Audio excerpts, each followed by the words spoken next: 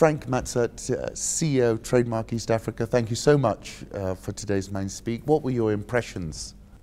Well, I think I really enjoyed it a lot, and I really thank you for inviting me, Ali. Pleasure. I think, yeah, I think the range of questions was bigger than I thought. Yes. And actually, the quality of the questions was really good. Some quite challenging questions there, and also technically some quite tricky questions by Twitter. Yes. From a good friend across the region. Yes. But I think it's been a great experience, very interesting, and I really enjoyed it a lot. I think it was also interesting to engage with an audience that I'm not used to engaging with, which is kind of really young, up-and-coming entrepreneurs, and I think it's really interesting, the quality and also the range of questions they asked, which of course I think are probably related to the way that they're looking at the subject matter. And what I found interesting was when you asked for a show of hands about optimists and pessimists, there was just one pessimist in the entire audience. Indeed. I think that's right, and it probably a reflection of the age group, I guess, a bit. But I think there is a lot of optimism about the region's potential.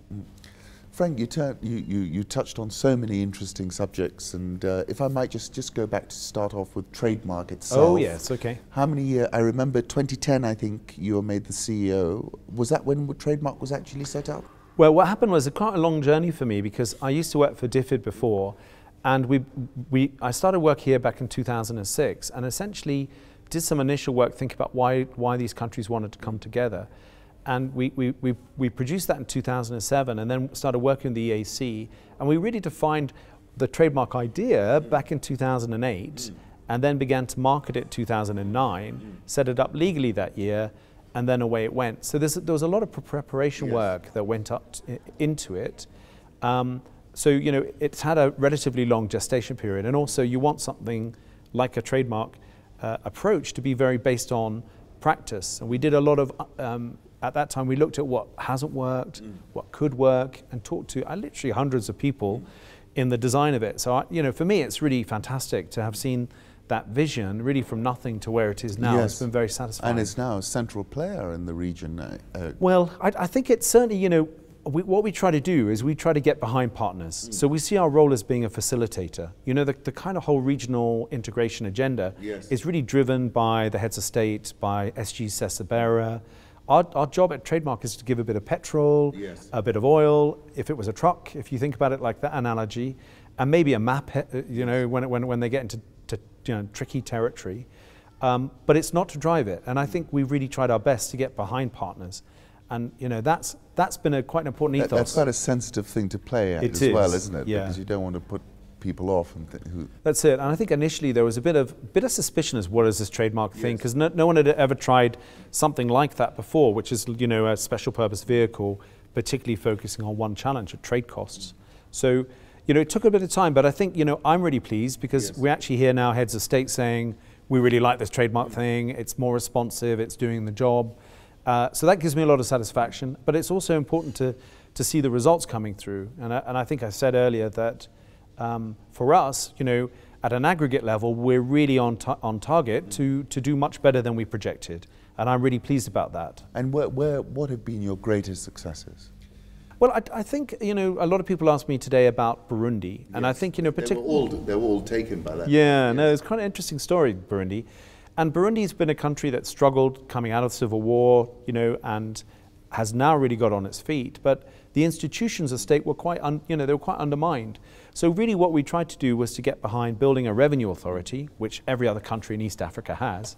In fact, Rwanda's, huge progress since the genocide was based on the Rwanda Revenue Authority. Yes. If you ask Kagame what the biggest reform for him was, it was that. The ability to collect. Yes, because that creates a level of independence and the state begins to function.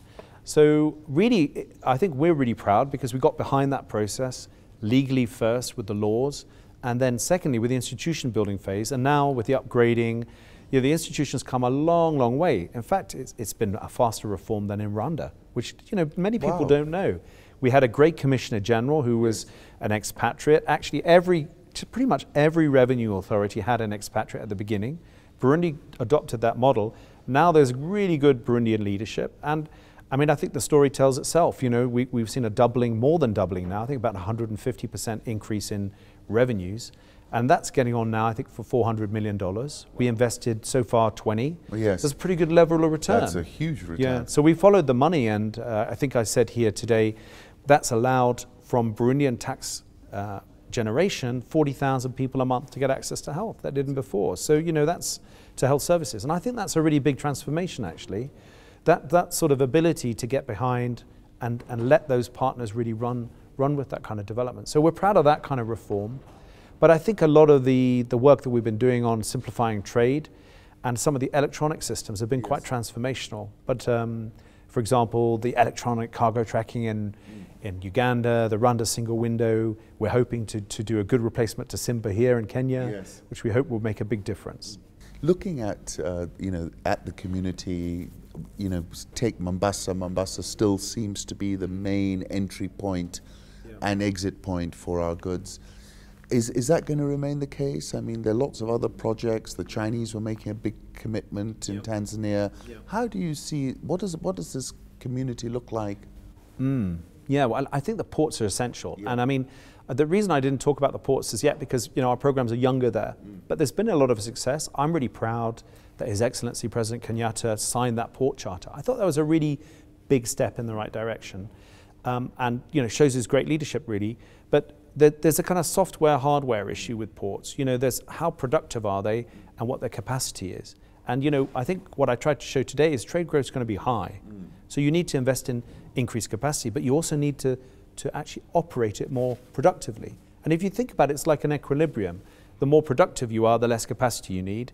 The less productive you are, the more capacity you need. So that equilibrium is something that we play with. But what's the potential for Mombasa is what you asked me. I think Mombasa is a very important port. It's the biggest in East Africa. It's double the size of Dar es Salaam. And the hinterland, Mombasa is truly what we call a corridor port, because I think around 70% of the cargo, or 80% actually, is actually not for Mombasa. So while in Dar es Salaam, 80%, 90% is for Dar es Salaam. So it's a very different port. And I think that that's important. The transshipment market is greater. Most of it does come to Nairobi, though. I think around 60%. And then Kampala is the biggest, and then Kigali is South Sudan. So it's a very different type of port. And because of its natural physical location on the northern corridor, which is, you know, where a lot of consumers are, it will continue to play that role for a very long time to come.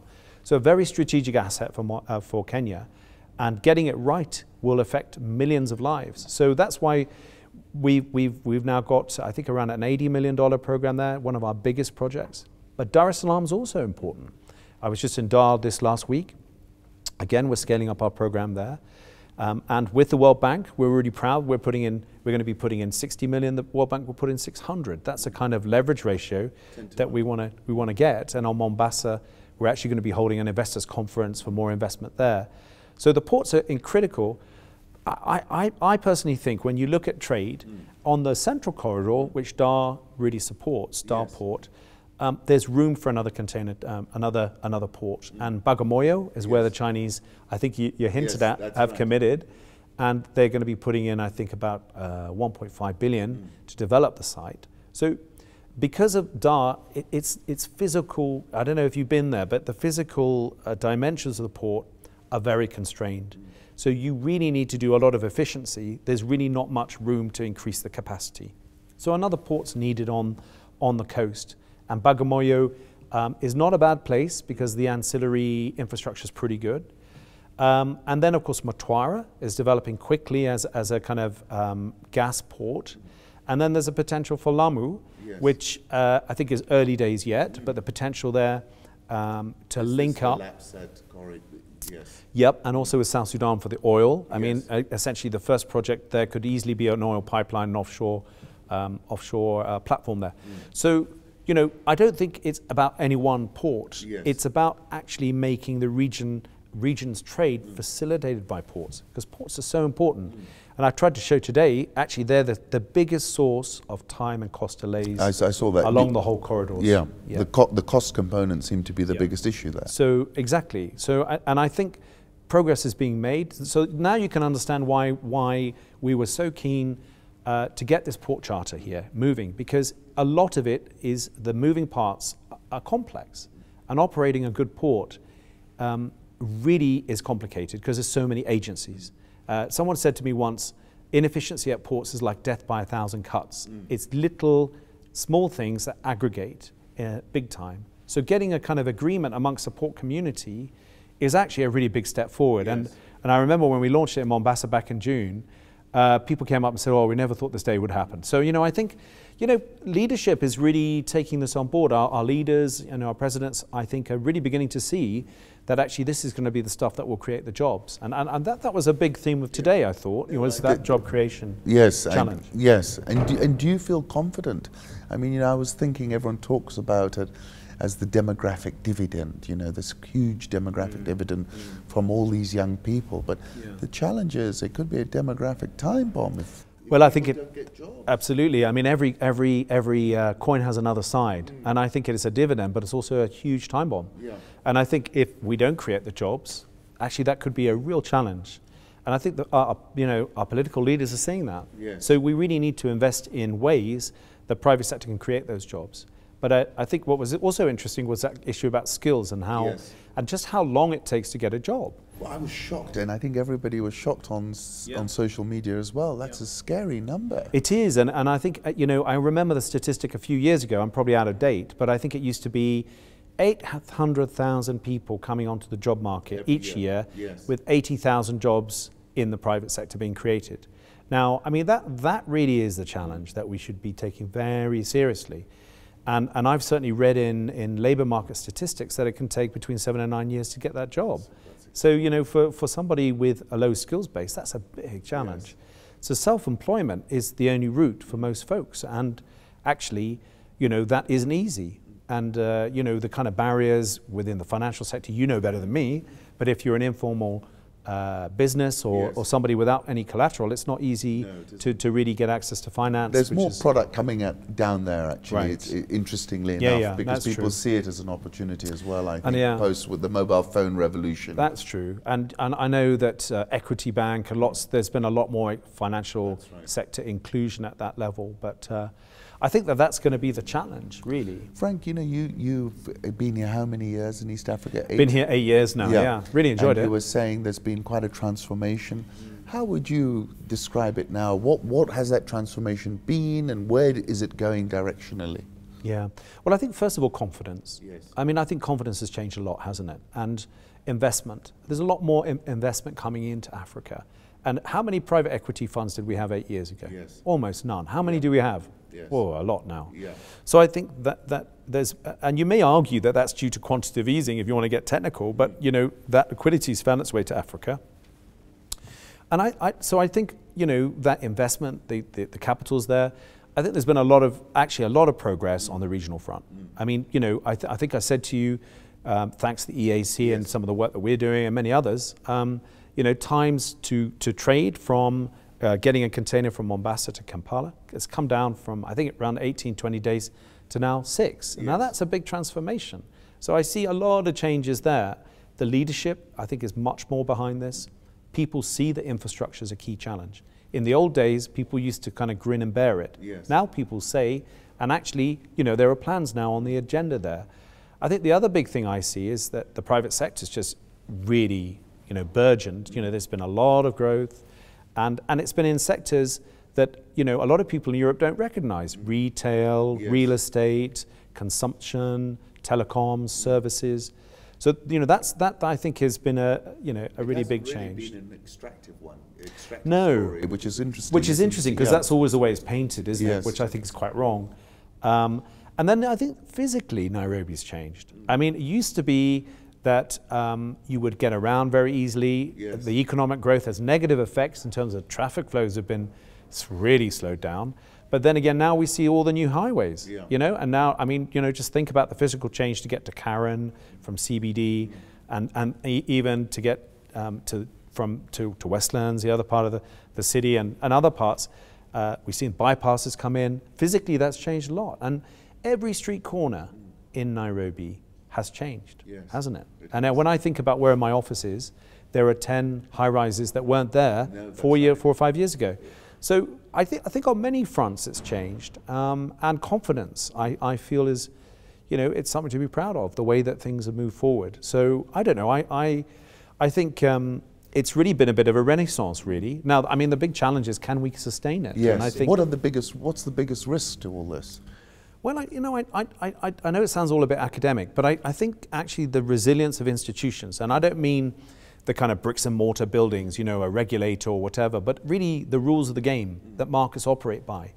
Really, how resilient are they? And how adaptable, and how much can they be reformed? I think that's the challenge, because we're up against the rest of the world. It's got to be really good. And I think that, to me, is the real challenge.